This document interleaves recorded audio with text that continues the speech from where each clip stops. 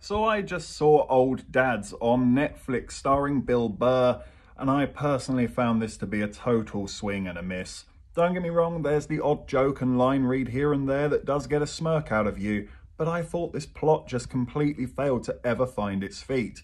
It starts out with Bill Burr trying out new comedy routines as he whinges and moans about modern problems and modern annoying issues, and then it becomes The Hangover Part 4, only for these characters to then turn around and start to embrace everything that they hated.